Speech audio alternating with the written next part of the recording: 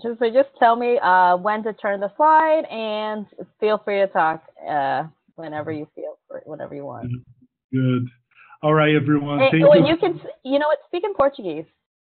Ok, vamos conversar em português então.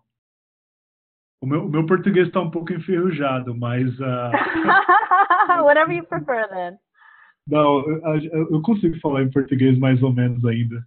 Qualquer coisa, vocês me mandam um e-mail mais tarde fazendo perguntas, se vocês não conseguirem me entender.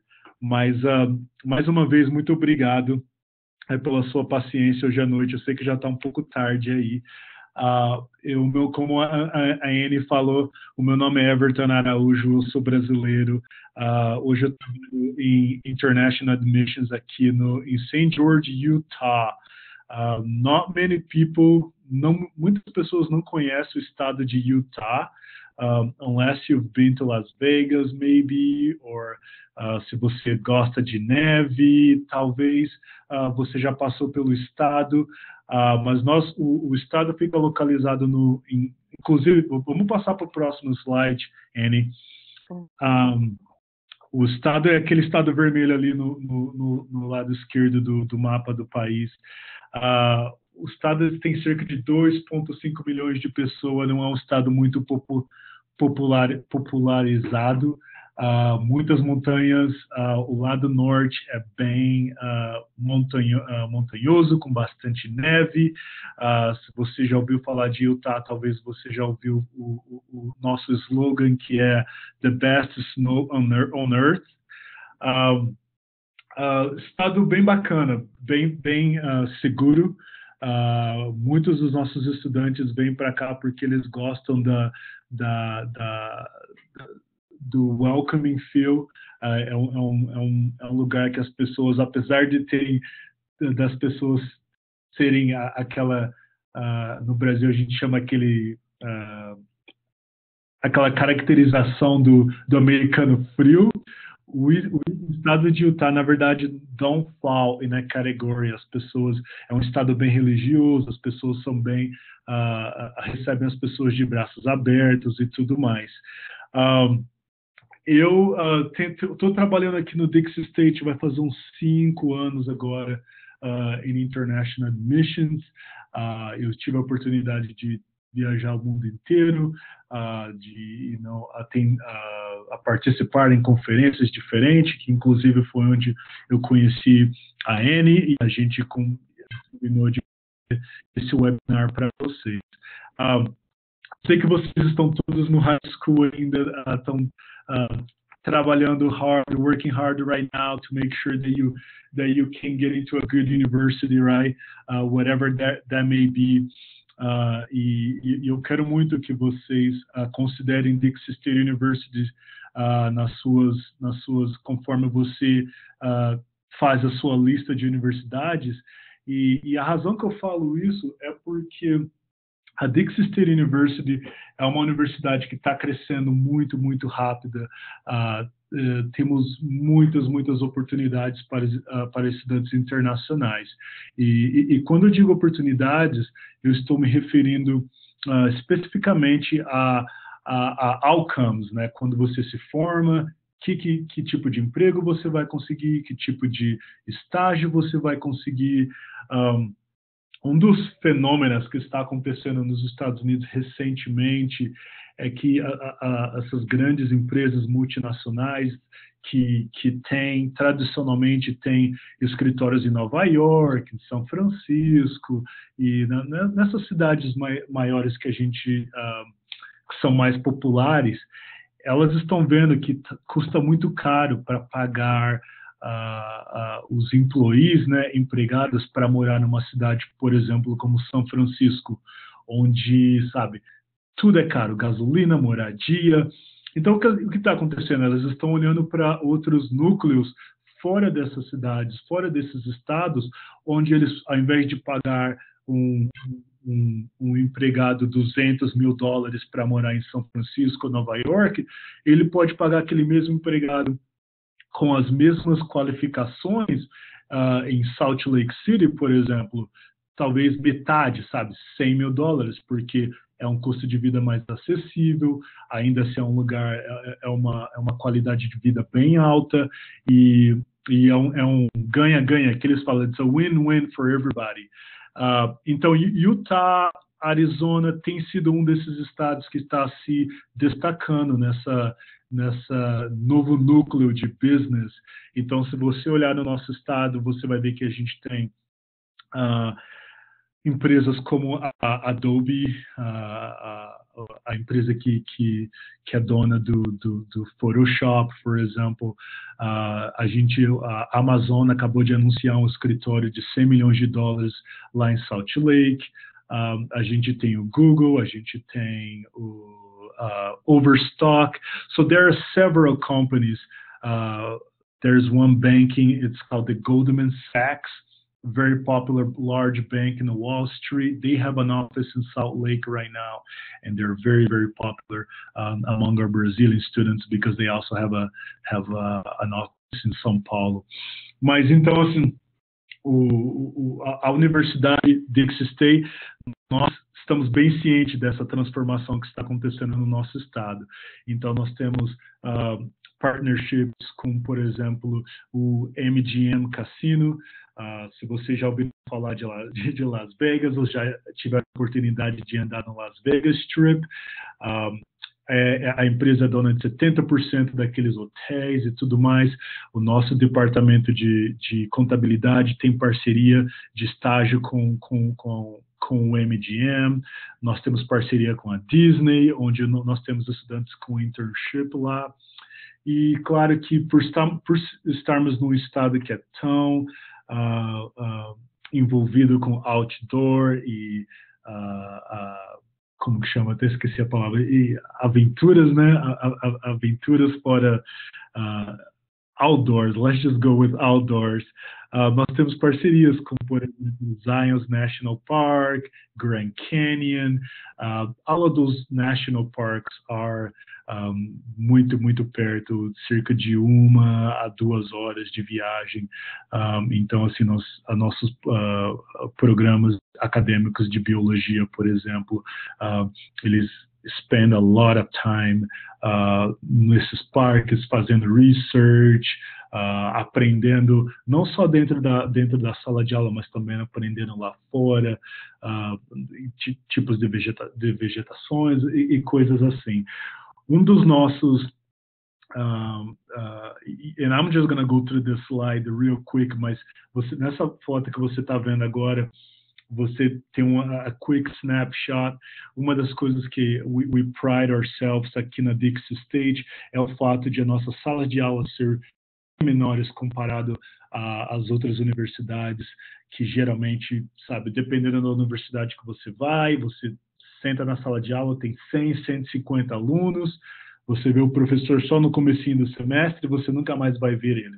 Nossa universidade é mais centrada no estudante, principalmente estudantes internacionais. Nós queremos ter certeza que eles têm o acompanhamento necessário, principalmente naqueles primeiros anos de adaptação ao sistema acadêmico americano, que você tem acesso ao professor se você tiver uma dúvida e você não quis levantar sua mão durante a sala de aula. Outra estatística que você está vendo ali é o 5º campus mais seguro do oeste americano.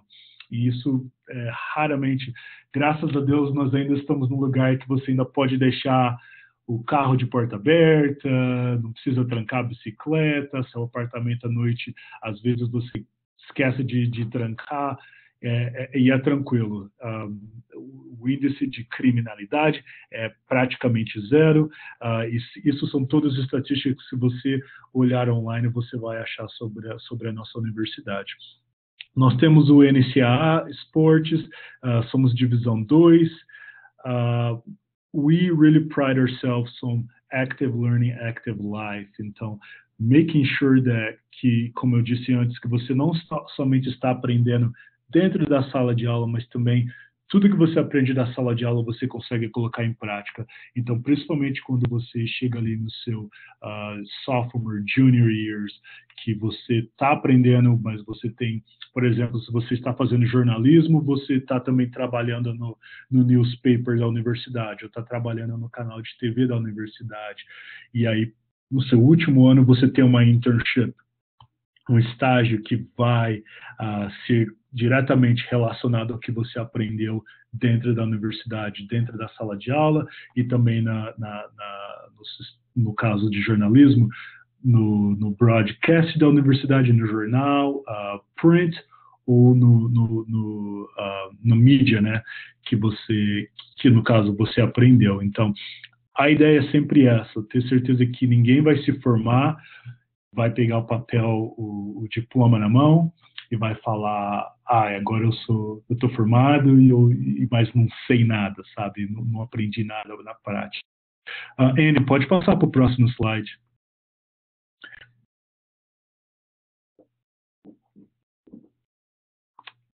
Aqui, agora que vocês estão vendo, como eu disse lá em cima, é o Active Learning, Active Life. Uma das coisas que vocês estão vendo ali, a Personal Education, eu já falei sobre isso, o fato de nós termos salas de aulas que são pequenas, apesar de termos cerca de... Essa apresentação é mais ou menos um ano velha. A gente está com cerca de 10 mil estudantes agora no escritório, na universidade. E o Preparation, a gente já conversou sobre isso no último slide também. E o National Recognition, nós temos programas da nossa universidade, principalmente na área de Business, Health Sciences, Nursing, Dental Hygiene, Radiology. Nós temos programas que são reconhecidos nacionalmente. O nosso Dental Hygiene era o número 6 da nação. Nosso business, todo ano eles vão em competições nacionais, onde eles competem, fazem, por exemplo, projetos de business. Por exemplo, você tem que criar um plano de business, a business plan for a certain type of business, and there are several different schools in those competitions. E o nosso programa de business todo ano tira primeiro lugar em competições diferentes como essa, principalmente na área de marketing e na área de contabilidade. Pode passar para o próximo.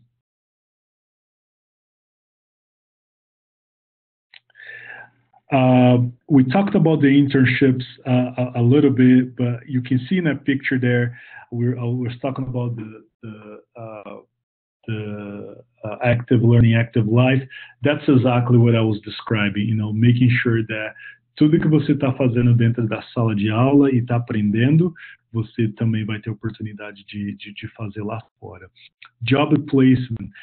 That's a big one para a gente no momento, porque nenhum estudante quer passar 4, 5 anos na universidade sem ter a segurança de que você vai conseguir achar um emprego depois.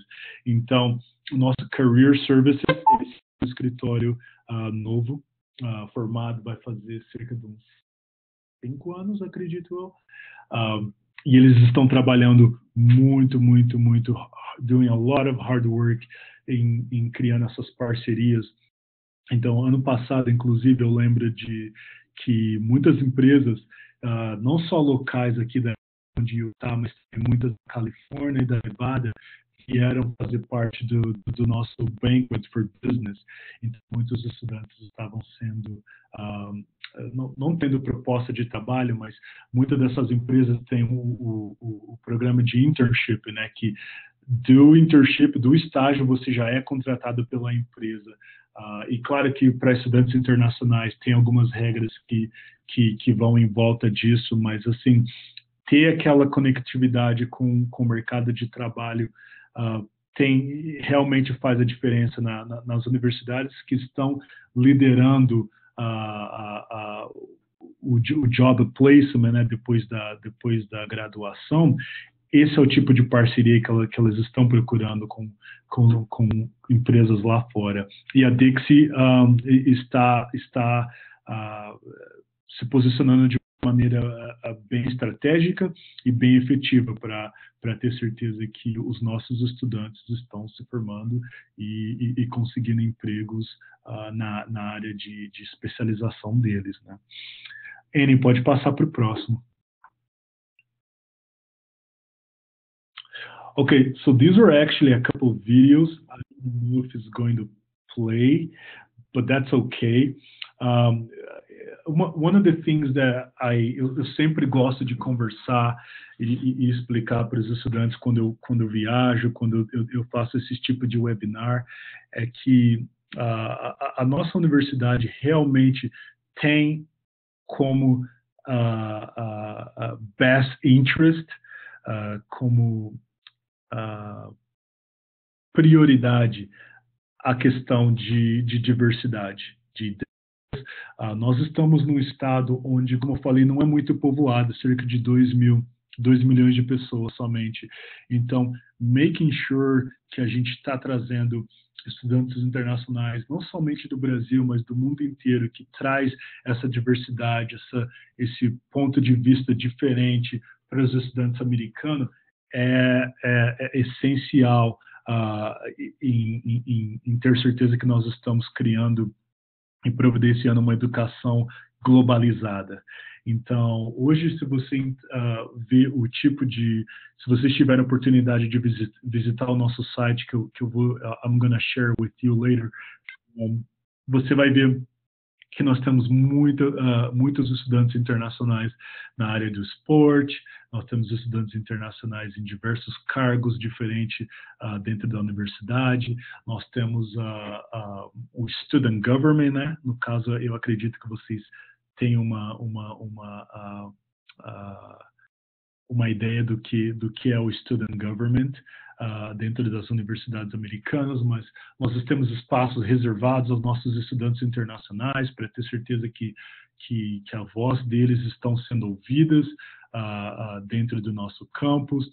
E não somente nessa área administrativa, mas também você vê o suporte vindo diretamente do nosso presidente, dos vice-presidentes. Ano passado nós finalmente instituímos bolsas de estudos que são específicas para estudantes internacionais, e ela inclui 2 tipos de bolsas diferentes, que eu posso te dar mais detalhes, mas essencialmente, se você for um bom estudante no seu high school aí no Brasil, e você tem aspirações de vir para estudar na nossa universidade, nós vamos reconhecer as suas notas no seu histórico escolar, e nós vamos te dar uma bolsa de estudo para você atender a nossa universidade.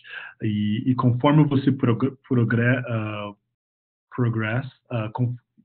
conforme você desenvolve a sua carreira acadêmica aqui na universidade, você também vai receber bolsas maiores que vão ser mantidas durante os seus 4 anos da universidade, desde que você mantenha boas notas, more no campus, and really just be active and be part of the university.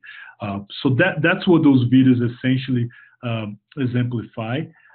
But that's the main goal of the university. It's making sure that global students, that we are a global institution, and that we have people from all over the world, and not just our typical students from Las Vegas, from Los Angeles, from Salt Lake City, and St. George, obviously. We can go to the next slide.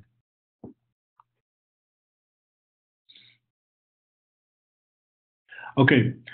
Now, I've talked about, a lot about academics and making sure that you're working hard. But one of the things that we do understand here at Dixie State is that you, as an international student, you're going to face a lot of challenges. I'll tell you guys a little bit more no final da apresentação, como foi a minha experiência vindo para cá, como brasileiro vindo estudar aqui na Dixie. Mas a nossa universidade, você como estudante internacional, it can be very overwhelming at first, principalmente nossa cultura brasileira, que é uma cultura coletiva, onde a gente, sabe, vê tudo bem, dá o beijinho no rosto. E quando você vem aqui, a princípio você está animado, você está, estou perto de Las Vegas, estou perto de Los Angeles, vou assistir jogo de NFL, vou fazer... Mas depois daquela animação, depois dos primeiros 2 meses, muitos dos nossos estudantes vão passar por um processo que a gente chama de cross-cultural adjustment.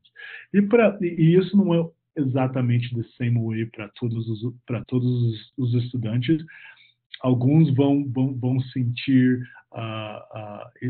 os efeitos, né, desse processo de se adaptar a uma nova cultura de maneiras diferentes, mas, em geral, todos vocês, sooner or later, vocês vão sentir falta da sua família, vão sentir falta de conversar em português, vão sentir falta da cultura brasileira, vão sentir falta do seu dia a dia, dos seus amigos. E é aqui que o nosso International Student Services Office entra. Nós temos um escritório voltado especialmente a servir os nossos estudantes internacionais.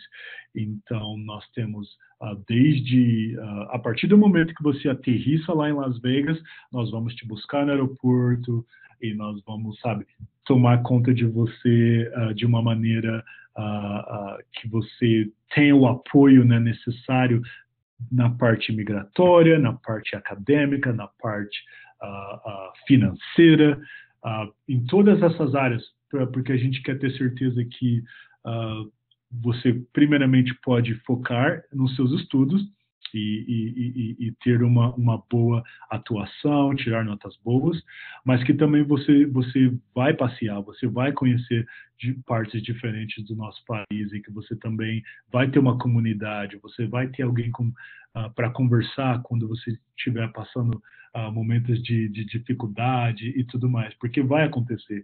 4 anos é muito tempo num lugar e você vai ter os seus momentos de ups and downs, e a gente quer ter certeza que você vai estar bem. E só para exemplificar alguns dos serviços que a gente faz para os nossos estudantes, por exemplo, toda sexta-feira o Friday Shopping, a gente tem o Friday Shopping, então a gente contrata um motorista que toda sexta-feira leva vocês para ir fazer compra em supermercado, para ir fazer banking, se você precisa no banco, se você precisa ir no médico, se você precisa no dentista. Toda sexta-feira é de graça, você não precisa pagar nada, você só vem no nosso escritório e o motorista vai te levar onde você precisa levar. Isso porque a gente sabe que muitos estudantes internacionais geralmente não compram um carro. Nós temos as atividades que a gente vai para Las Vegas, nós vamos para jogos de esportes profissionais, de NBA, NFL, nós sempre também temos os passeios para os National Parks também, né? Por exemplo, o Grand Canyon, Zion's National Park. Então, assim, mesmo sabendo que você vai estar numa cidade pequena, St. George é cerca de 150 mil, 170 mil habitantes, você ainda vai ter a oportunidade de ver e explorar os Estados Unidos durante os seus estudos aqui. Safety, a gente sempre toma a precaução o máximo possível, especially when it comes to you, de você, o estudante.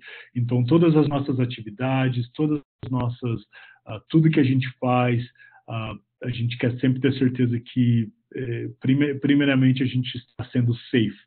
E a razão que eu sempre coloco isso é porque eu sempre tenho estudantes que a gente deixa os estudantes escolherem as atividades. E eu já tive estudante, por exemplo, vindo para mim falar: a gente tem que ir para Las Vegas e fazer bungee jump, ou a gente tem que ir pular de paraquedas. Aí, claro que não, eu não posso deixar você fazer uma coisa assim. Então, assim, sempre tendo certeza que you're having fun, mas você também está sempre seguro e não tem nada para se preocupar. I think this is it. Annie, você pode passar para o último slide. Esse foi, é uma apresentação bem básica, bem simples. Eu sei que para muitos de vocês, conforme você vai se aproximando da formatura e pensando no college, a Anne é uma ótima pessoa para você conversar.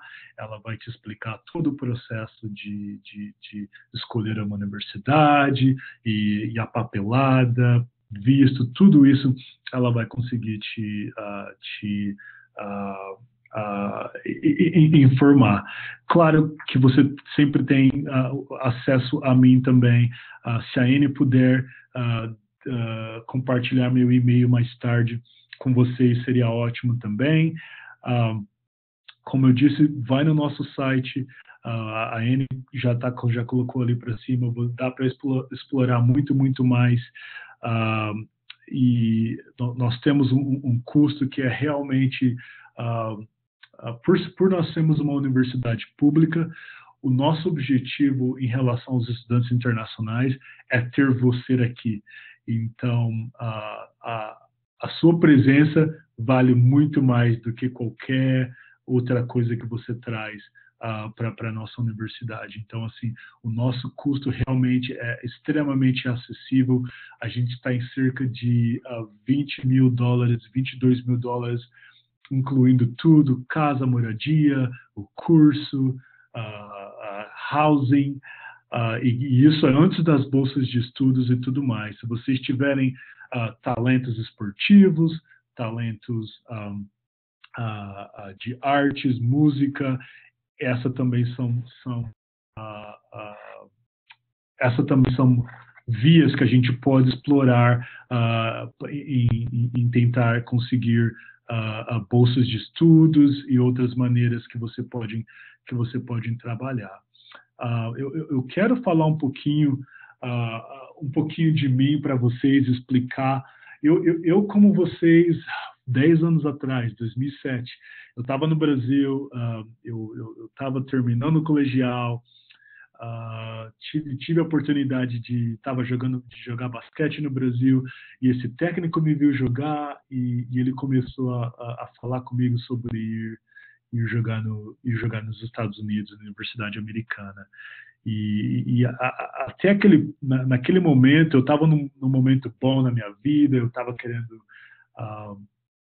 jogando quase com oportunidades de jogar profissional no Brasil, e para ser sincero com vocês, eu não queria vir. Eu estava tranquilo, não falava inglês, mas eu resolvi tirar o risco, take the challenge, e acabei vindo para cá, joguei para o universitário, joguei 4 anos, e realmente eu não sei como explicar para vocês, mas assim, essa foi uma experiência desses últimos 10 anos que realmente transformou tudo de quem eu era como pessoa.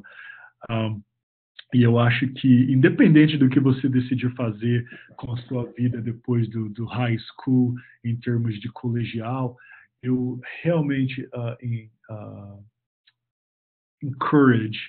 encourage vocês a sair, explorar o mundo, viajar e aprender. Sempre coloque a educação como a sua prioridade, porque isso vai fazer você crescer demais como um ser humano.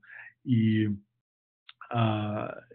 em termos de esportes, se você tem talentos esportivos e você quer explorar suas possibilidades em futebol, basquete, voleibol, again, a Anne tem muita informação sobre isso, mas um dos conselhos que eu vou dar para você é make sure de criar uma relação com os técnicos, coaches, early. Então, por exemplo, não espera você chegar a hora de se formar e procurar uma universidade para ligar para o coach ou para mandar para um e-mail. Talvez você nem vai ouvir você mande um e-mail para o coach, para o técnico, ele não vai nem te responder na hora, mas ele vai ter o seu e-mail. Você manda vídeo, você a cada 4 meses, sabe, você manda um e-mail lá: hey, só queria te falar que eu ainda tenho o objetivo de jogar no seu time e tudo mais, porque e a razão que eu falo, às vezes ele não vai te responder, mas você tem que ser persistente, é o fato de que, às vezes, dependendo do esporte, eles recebem muitos requerimentos como esse all the time, né, toda hora. Então, não fique descorajado, não fique triste, ou não desanimem se vocês não ouvirem. Uma, porque tem, como vocês devem saber, tem muitas universidades com atléticas nos Estados Unidos. Então, assim, tenta criar aquela relação com o coach cedo, sabe, um ano, 6 meses antes de você chegar na universidade, porque aí there's some context. Quando você chegar na universidade e você falar: oi, técnico, tudo bem? Sou eu, a Maria, sou eu, o João, e que estava te mandando os e-mails e tal. Ele vai saber: tá, eu lembro e tal, e tudo mais. Claro que se você tiver um contato dentro do... Geralmente, uma maneira boa de você conseguir resposta do técnico é falar com alguém International Admissions, que geralmente, ele pode ir lá dar uma puxada no técnico e falar: estou recebendo umas perguntas desse estudante e tudo mais, e eles querem saber se você tem uma bolsa de estudo, você tem bolsa de esportes e tudo mais. Então, assim, não esperem, tentam, não tenham medo de ser feliz. Assim que se você tem um talento que você acha que você pode jogar nos Estados Unidos, faz vídeo, manda para o técnico e seja persistente. Em termos de música e outros talentos, a mesma coisa. Geralmente com esses é um pouquinho mais difícil, mas se você for pelo Office of Scholarships, geralmente eles podem te dar um ponto de contato, mas geralmente muitas dessas bolsas são específicas para departamentos específicos, né? No caso, música estaria dentro do arts and fine arts and different things like that. Outra coisa que eu conselho que eu vou deixar para vocês é make sure que vocês sempre estão com a vida acadêmica em dia. O que eu quero dizer com isso? Tenha certeza que você está tirando notas boas, que você está colocando a sua vida acadêmica como prioridade, porque o que acontece? Às vezes, você é um jogador bom de futebol e o técnico vai querer até ter interesse em você, mas aí você vai custar uma bolsa integral para ele. E talvez ele tenha um outro menino aqui nos Estados Unidos que ele está olhando ele jogar desde quando ele era sei lá, tinha 15 anos de idade. E ele está recrutando aquele menino desde dos últimos 3 anos. Fica uma competição não justa, né? Porque o técnico nunca te viu jogar, talvez ele tive uns vídeos e tudo mais, mas o outro menino aqui, ele está indo no final de semana, está indo ver os jogos deles e tudo mais. Então, assim, se você tiver com a vida acadêmica em ordem, você pode pegar uma bolsa acadêmica. Aí você pode falar para o técnico, eu já tenho uma bolsa de, sei lá, 50% de acadêmica. Eu só preciso de mais 50%. Aí fica muito mais fácil para aquele técnico falar: eu gosto desse menino e ele não precisa de bolsa integral. Ele só precisa de 50% porque ele já tem metade de uma bolsa acadêmica que de, sei lá, $10 mil. Então, assim, você tendo uma bolsa acadêmica sempre vai favorecer a você ganhar outras bolsas em outras áreas. E às vezes universidades têm regras diferentes. Se você já tem uma bolsa, você não pode pegar outra. Mas a maioria, se você tem a bolsa acadêmica, que praticamente todas as universidades têm, você pode complementar ela com bolsas de talento esportivo, talento na parte da arte e tudo mais. Então, assim, make sure that you keep you're getting good grades, you're working hard. I'm sure that you guys are all great students. Mas a bolsa acadêmica com certeza vai te ajudar em termos de esporte. E a última coisa que eu vou falar sobre o esporte é, claro que no Brasil a gente tem o nosso sistema de esporte é um pouquinho diferente dos Estados Unidos. A gente não é o club sports, né, que a gente fala. Você geralmente joga nesse clube, ou joga naquele clube. De repente você já tem um destaque legal e você começa a se beneficiar financeiramente, ou você ganha presentes, alguma coisa, qualquer tipo de remuneração. Uau, eu não lembro dessa palavra. Any kind of earnings, financial gains, any kind of gains that you can get from that sport, você tem que tomar cuidado com isso, porque quando você chega aqui nos Estados Unidos, dependendo da universidade que você quer jogar, eles vão falar que você não classifica mais como amador, um atleta amador, porque algum ponto da sua carreira lá no Brasil, alguém te pagava, sei lá, você ganhava chuteira da Nike todo mês, ou você ganhava, sei lá, R$ 500 ou R$ 1.000, não sei.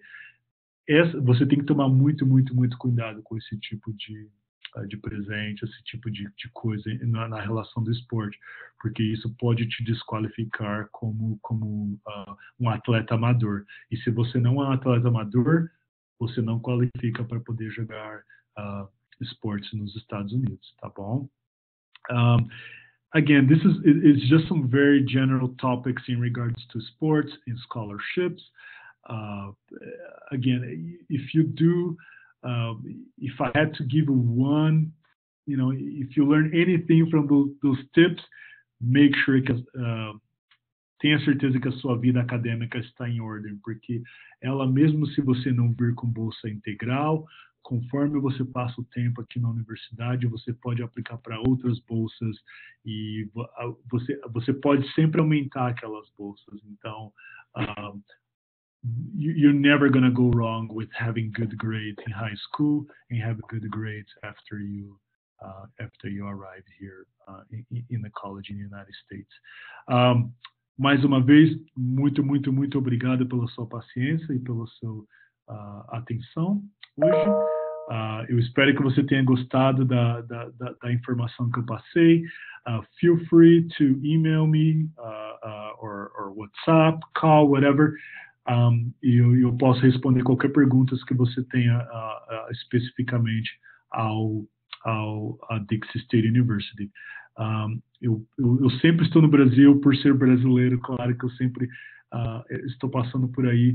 Rio de Janeiro eu ainda não passei, mas com certeza está no meu radar para esse ano que vem, provavelmente fevereiro ou março eu vou estar por aí. Mas, yeah, thank you so much. E tenha uma ótima noite. Na manhã, sexta-feira. Então, final de semana is just around the corner. And, yeah, muito obrigado. Everything, can you hear me? Yes, I can hear you. I just have a quick question. What's the I-20 total cost? So the total cost for our institution right now is right around $22,000. I-20 is 20? That is correct. Wow. Gente, that's crazy.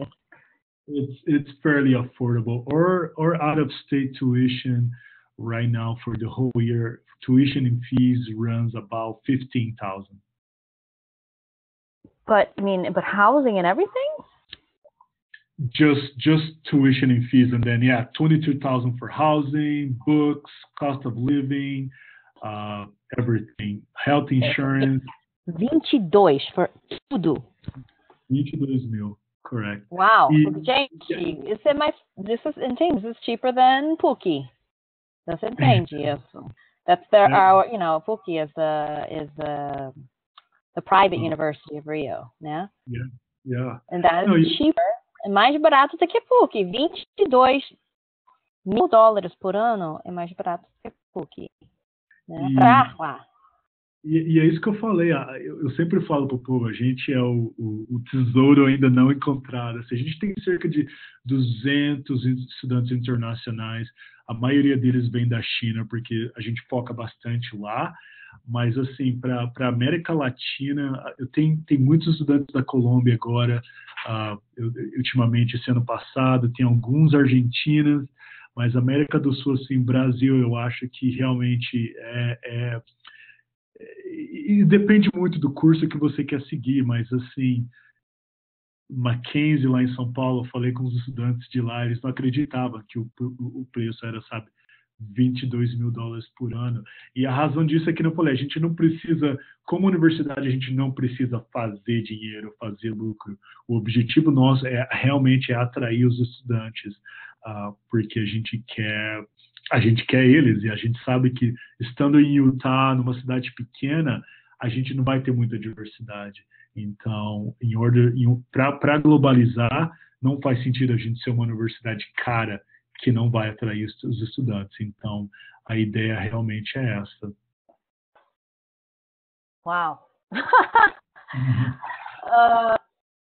Então, em termos de oportunidade de trabalho, você acha que ela tem para internacional, obviamente questão de visto, né? Assim, todo mundo está preocupado com visto, mas tem OPT, né? Você tem um ano depois para trabalhar, né? Exatamente.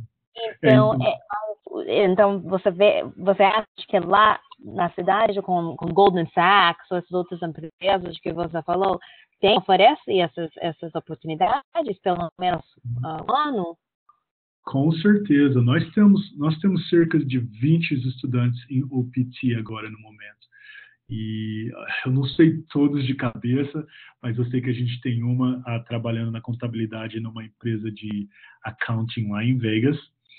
Nós temos outros que ele está fazendo, um menino, um menino um gênio, e ele quer ser médico, mas ele está fazendo o clinical hours dele num hospital aqui em St. George mesmo, um hospital que inclusive está expandindo agora no momento, colocaram um prédio gigante. Mas assim, em termos de oportunidades, você começa, você tem, claro, a oportunidade de trabalhar dentro da universidade, e isso vai ser empregos, assim, no primeiro ano, vai ser empregos, assim, realmente só para você, sabe, pegar uns $500, $600 por mês, mas conforme você já escolhe o seu major, ou se você já souber de cara o que você quer fazer assim que você chega no campus, a gente já conecta você com os empregos, como eu expliquei, por exemplo, em jornalismo. A gente vai conseguir você trabalhar no jornal da universidade. E a razão disso é porque a gente sabe que se a gente conseguir conectar os nossos estudantes internacionais a emprego desde o princípio, isso vai ajudar com o nosso retention, vai fazer o engagement aumentar. Então, assim, tem essa oportunidade de emprego dentro da universidade. Aí, depois do seu primeiro ano, você tem o CPT, né, que é o Curriculum Practical Training, que se você conseguir um estágio fora da universidade que é relacionado ao seu major, você pode trabalhar fora do campus. E aí, claro que você, quando você se formar, você tem o OPT, que te dá 12 meses, né, para você morar, trabalhar full-time nos Estados Unidos. E se você estiver na área de STEM, né, que eles falam que é o Science, Technology, Engineering and Math, é 24 meses que você pode ficar nos Estados Unidos trabalhando.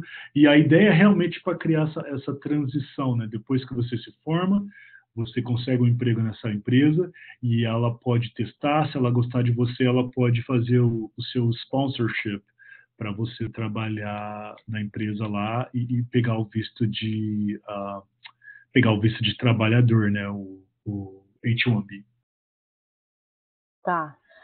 Você viu essa pergunta de Maria Eduarda? Maria, você quer... I'm going to liberar your microfone se você quiser perguntar para Everton sobre... Do you see your question, Everton, in the chat? It's about the surgical technology. Eu acho que é certificate. Eu estou olhando agora no site. Surgical Technology Admissions. Is that a certificate program? You know? So that is a 2-year associate degree. Mas na realidade você fica 4 anos porque você tem que vir fazer o Generals e aí você tem que aplicar para aquele programa para ser aceitado nele. Aí, conforme você é aceitado, aí você tem mais 2 anos dentro daquele programa. Então, um total de 4 anos. E provavelmente, eu sei que geralmente o Health Science, depois que você termina o Associates, eles vão fazer, tem algum tipo de 6 meses online, ou um semestre online, que aí você pega o Bachelor's Degree. Então, em geral, é um Bachelor's Degree, você faria 4 anos, mas você vai ter o Associate Degree in Surgical Technology, and then you're probably going to have a bachelor's degree in health sciences, public health, or there are different tracks that you can choose within the health sciences degree. Mas a razão que eu sei disso é porque a minha esposa, por exemplo, ela fez o dental hygiene. Ela fez 2 anos de requerimentos, né? Ela foi aceitada no programa, fez 2 anos de dental hygiene. Ela graduou com Associate Degree em Dental Hygiene e ela fez um semestre online que ela pegou o Bachelor's in Public Health Degree. Então, é assim que funciona. Faz sentido, Maria Eduarda? Sim, obrigada. Tem outra dúvida, Maria? Tem mais dúvidas? Não. Eu acho interessante esse programa, realmente.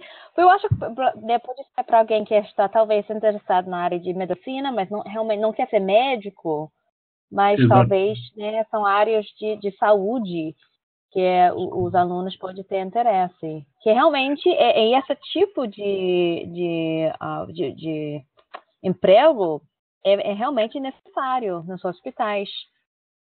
Então, mesmo com esse tipo de diploma, eu acho bem, de associate degree, eu acho que ainda tem muitas oportunidades de trabalhar.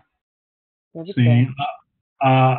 O Health Sciences, você sempre tem que tomar cuidado, porque você tem que ver exatamente qual vai ser o seu plano depois de formatura, Maria Eduarda. No caso, se você quiser voltar para o Brasil depois que você se formar, você tem que ter um plano, você tem que sentar com o seu academic advisor quando você chega aqui e realmente fazer um plano perfeito, porque dependendo de país para país, eles têm requerimentos diferentes quando se trata dessa parte da área de saúde. Mas, em geral, se você fosse trabalhar para um hospital privado no Brasil, they know that you've graduated, that you have the degree, e eles provavelmente vão ter algum tipo de, como que chama? Teste, alguma coisa assim, que você tem que passar para você, quote unquote, ser um surgical tech no Brasil. Não sei se faz sentido, mas assim, ter certeza que se você gosta dessa área de saúde, ela está em alta demanda. Não só o surgical tech, mas o nursing, dental hygiene. Os Estados Unidos têm um sistema de saúde bem complexo, mas assim, geralmente o pessoal que está nessa área faz muito dinheiro, porque é uma área que tem, uma indústria que tem muito dinheiro em geral. Então, assim, esses programas são bem populares na nossa universidade, e o nossos Health Sciences com certeza é um dos programas mais fortes da universidade, muito competitivo. Você tem que ter notas boas para ser aceitado nesses programas, porque quando você se forma, você sabe que você vai ter um emprego bem legal, sabe? Mas no caso dos nossos estudantes internacionais, a gente sempre coloca eles já, tem aquela conversa com eles sobre, ok, em que país você está? Você tem plano de ficar nos Estados Unidos? Você tem plano de voltar? Se você tem plano de voltar, já vamos olhar agora os requerimentos e qual vai ser o plano para você voltar para o seu país, para ter certeza que quando você voltar, eles não vão falar, não, aqui no Brasil a gente não reconhece essa degree, não. Então, mas isso não é nada de outro mundo, não. Isso é algo que é algo relativamente simples, E a gente sempre lidar com isso com muitos estudantes, até mesmo na parte de law, né, de direito também, que é uma coisa diferenciada de país para país. Então, yeah. Obrigada. Yeah, we've talked to them about isso, né, revalidação, né, essa questão de validação, revalidando. Exatamente. Yeah, like the degrees. No Brasil é um pouquinho mais complicado, é verdade. Mas eu acredito que também pode ser que tenha oportunidades, né? Talvez nos Estados Unidos ou lá. Mas é um jeito, pelo menos, ficar na área de saúde, que é, por exemplo, medicina, que você não pode, né? Sim. Any other questions, anyone? I guess not.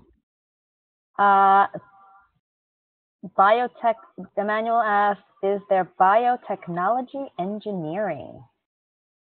Yeah. Of course, a gente tem um degree chamada pre-engineering. E o que acontece é que a gente tem parcerias com as universidades aqui no estado, que quando você completa o nosso pre-engineering, você automaticamente já é encaminhado para o programa de engineering dessas universidades. We call the pathway program. Essa é uma maneira simples assim da gente, assim você pode vir fazer o pre-engineering e não ficar pensando, será que eu vou aceitado no UCLA ou no Stanford, ou, não sei, dependendo da universidade que você quer ir. Mas a gente tem a parceria com Utah State, ela é assim top, não só aqui dentro de Utah, mas assim no país inteiro, when it comes to engineering. Em fato, eu posso até te passar o contato do pessoal de lá e tudo mais, porque eles são ótimos nessa parte de engineering.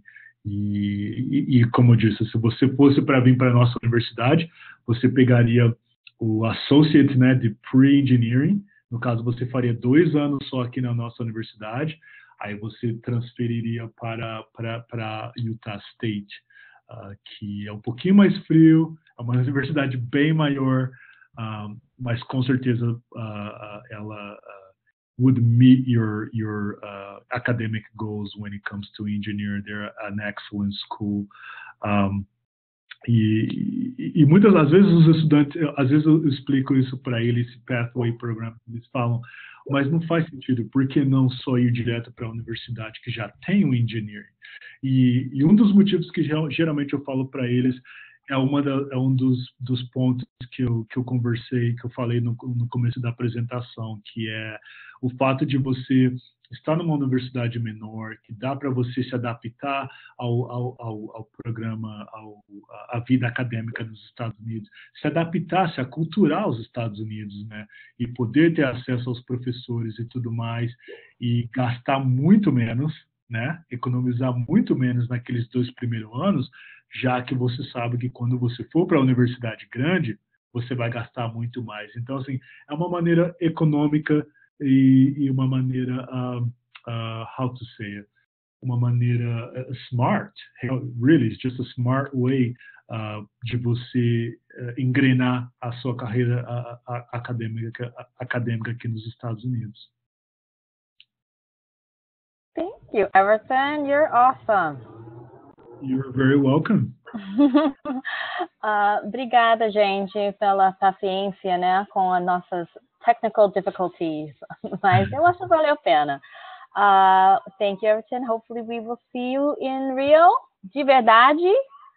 Sim. Está marcado já. I'm not gonna miss it. Ótimo. Thank you again. Have a very good night. Good night, Thank everybody. You. Good night, everyone. Thanks, Annie. I appreciate it so much. Talk soon.